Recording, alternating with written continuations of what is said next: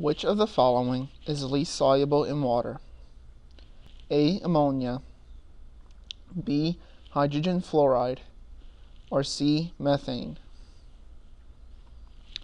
Solubility in water depends on the ability of molecules to attract water molecules.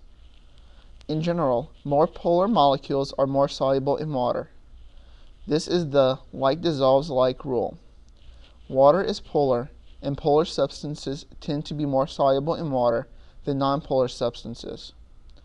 This question is asking for the least soluble substance, so we need to look for the substance made up of nonpolar molecules. By now, you should be able to figure out that methane, CH4, is nonpolar. Therefore, the correct answer is C.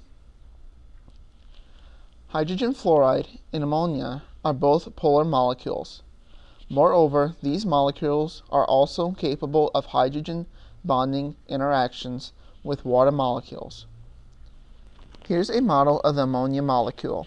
The hydrogen atoms are bonded to nitrogen, which is highly electronegative.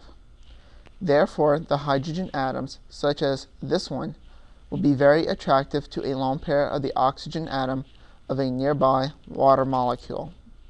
The nitrogen atom in ammonia also has a lone pair.